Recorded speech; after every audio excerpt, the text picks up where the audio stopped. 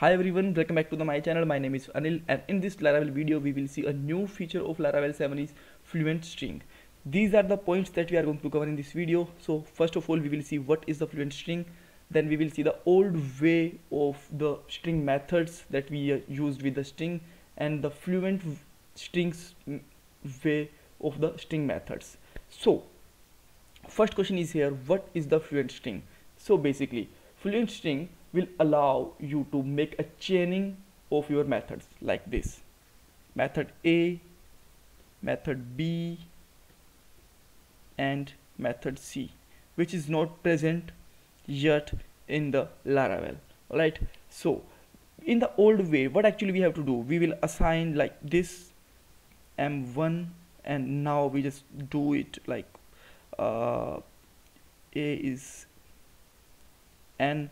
We just used like this, but this is not an efficient way in the previously, but now we can use the chaining method. So now let's see. First of all I will just show you the example of the old way with the string, then I will show you the new way which you call the Fluent String.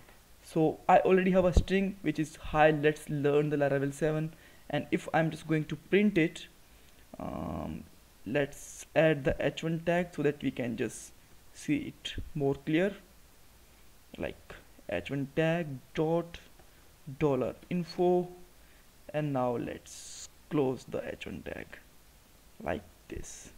Alright, so now let's check the output. First of all, here you can see that we have a same output with it. So now I just want to make the replace this hi with the hello. So what I can do, dollar info, and I can just simply use str. Okay, so I just have to import it. This is already imported here, so I can just use the str, then I can use the replace first, and then just simply write here hi replace with hello in this string, is right here info. And now let's check the output. Now you can see that hello is here.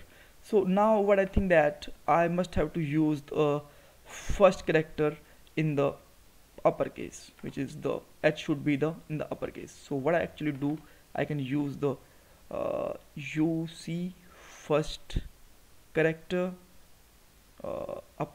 uppercase first like this, and I can just remove the all of them.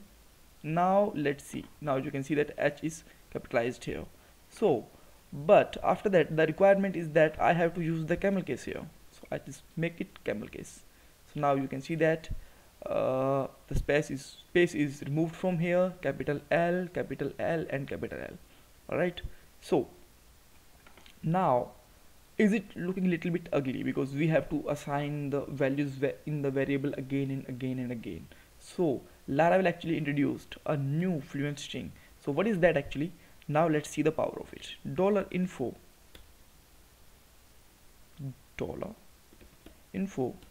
just use the str method of, and in this method of I can just put here dollar info, and now I can just simply use the chaining method like this.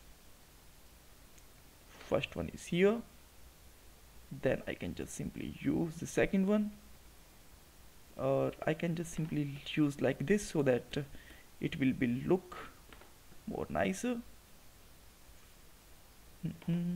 Let's put here arrow, and at the last just put here your last method here like this. And now these lines are commented. Now let's check the output. Now you can see that the same output is here. Alright, so if I just remove last one, then you will see the output like this. Alright, so this is the power of the Fluent String, which is actually really nice to write the code, and your code will look more finer than the previous. So thanks for watching this video. If you still have any kind of confusion, you can ask me in the comment box. Don't forget to subscribe my channel and like this video.